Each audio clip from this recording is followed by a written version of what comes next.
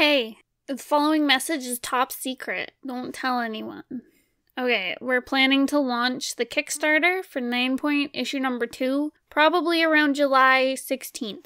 So, keep an eye out. We'll be promoting this a lot, and we're gonna print this heckin' second issue of 9 Point that I'm drawing right now. And I'm really excited. So, we'll let you know when the Kickstarter has begun, but it's gonna be soon. Get hype. I'm hype. Woo!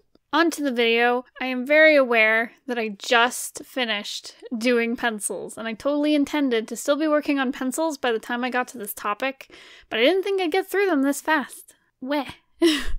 So right now I'm working on colors, but I'm gonna talk about how to make your pencils real nice, and why pencils are important for your comics. Okay, so let's start with what the heck is the point of penciling? You probably already know this if you've looked at anything about making comics before, but it's probably a good idea to go over it in case you never knew. So, similar to, penciling a drawing, it is guidance for your inking, or your coloring, or painting, or whatever you're doing on top. And it is a stage where you can still change things very easily before you commit to it. Obviously, it's more important to be able to change things when you're working traditionally with like a regular pencil and ink, whereas in digital you can change things around even in the inking stage. But anyways, my dog is going crazy in a beanbag chair, if you can hear that. But anyways, it's still, it's good general practice to use pencils to build up your forms so that your inking or coloring or whatever has a really nice solid foundation underneath it.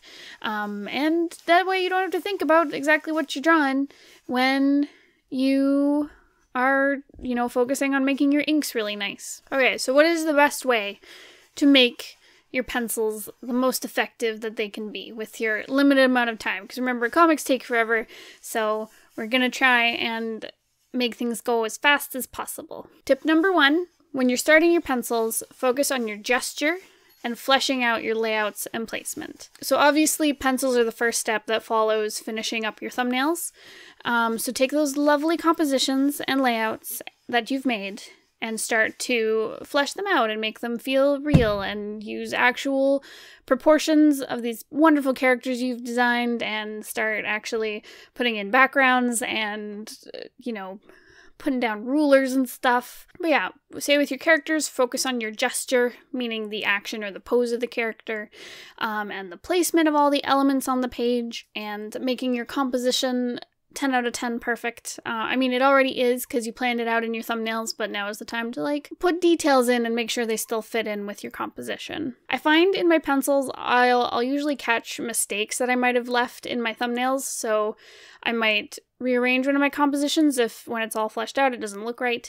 So now is the time to do all that stuff. And always make sure that you are keeping in your speech bubbles and your captions and your sound effects, and you're drawing those in when you're working on your pencils. Otherwise, you're going to get to your inks and you're going to put your speech bubbles on top and nothing's going to fit right. So make sure you're planning out where those are early on. Okay? I'm warning you. Tip number 2, keep your lines really loose and fast. This will make your pencils faster, obviously, but it also keeps your pencils from getting stiff and looking awkward and like there's no movement in it. Because if your pencils are stiff, then your inks are going to get stiffer as they follow whatever you pencil underneath, because they're literally your guidelines here. And don't worry too much about making your pencils super tight and perfect. That is what inking is for, is to really perfect the style and the lines and make sure they're nice and neat and perfect. Penciling is just to get these forms down, to get the movement and the structure underneath. And remember, the reader, when they look at your final form of the comic, they're not going to see your pencils. They're not going to see any little mistakes that you left in there. They're going to be seeing the inks. So don't worry too much about that. Save the super tight, neat lines for your inking. Tip number 3, keep details for the inking. So like I said before, people will be looking at your inks, not your pencils. So try not to spend forever working on little tiny details in your pencils. For example, say you have a character who has buttons all down their clothes all over the place, tons of little tiny buttons, just gesture those in. Leave that for the inking stage. You'll remember they're there, especially if you have your character design sheet already.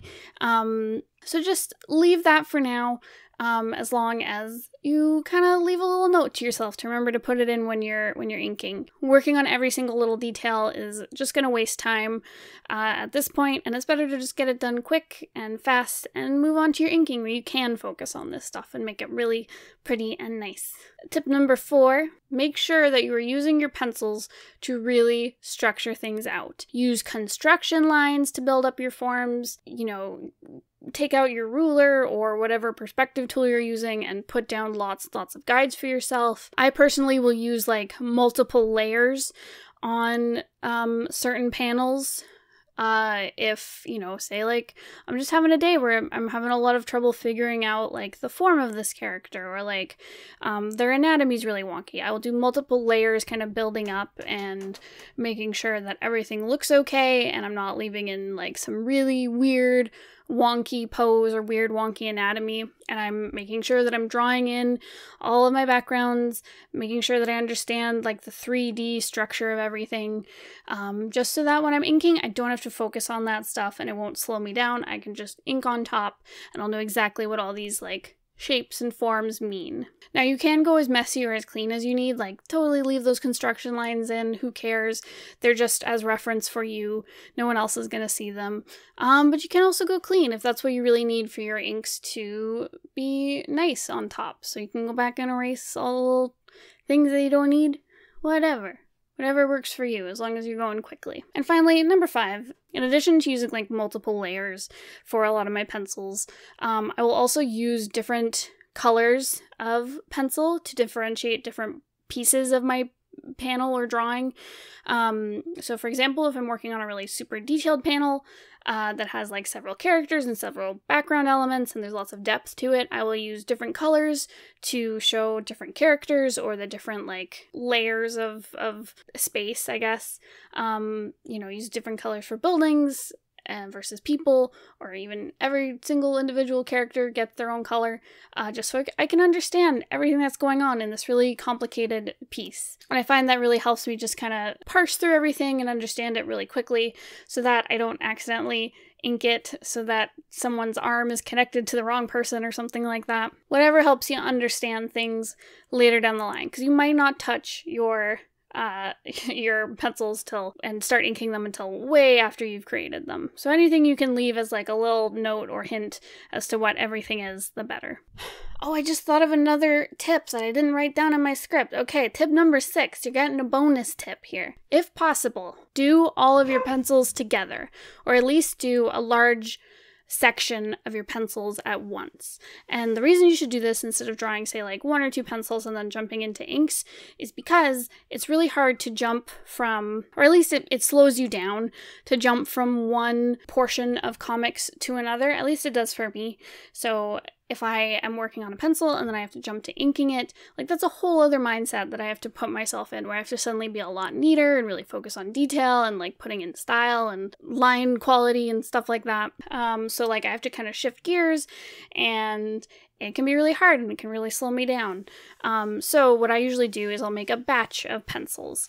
So for example, with 9 Point, I did just pencil out the whole issue, like all 50-something pages at once instead of skipping around between different stages, because then you can just put all your focus into penciling and what it means to pencil stuff. You can easily flip through all your pages and understand, like, okay, this is how I penciled this one, this is how I'll pencil this one, and it just makes it way easier on your brain and reduces that crazy thinky load stuff. So work on it in batches if you can. At least work on it in batches, and if you can, pencil all your stuff before you start inking. At least a few pages. Give me that, okay? Okay, so yeah, I tend to do my pencils very quickly, like I said.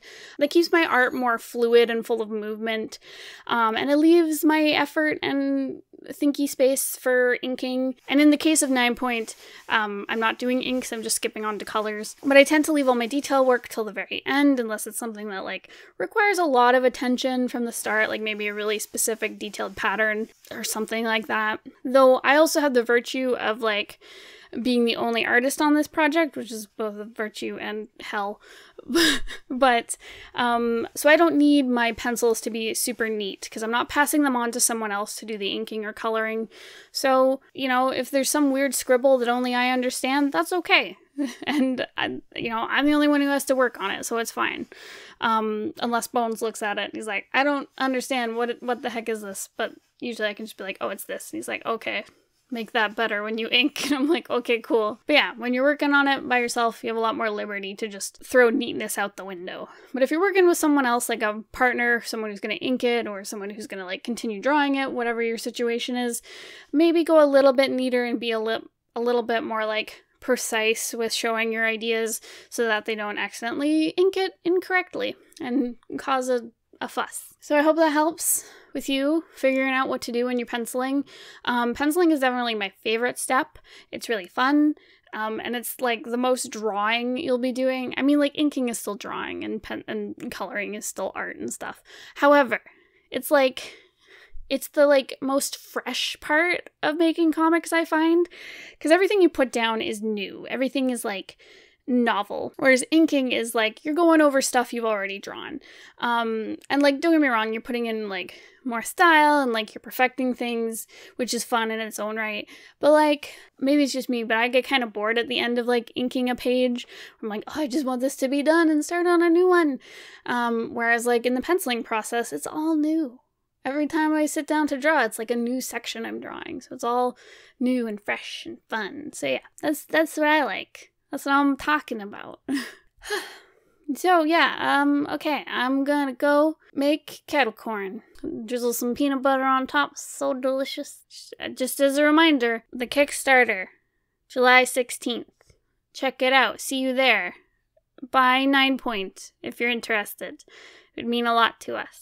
And yeah, I'll let you know when the Kickstarter begins, but we're going to be selling issue number 2. If you haven't got it already, you can get issue 1 through the Kickstarter. We do have a store where you can buy issue number 1 if you want to read it right now before the Kickstarter for issue number 2 starts. So yeah, link to the store down below.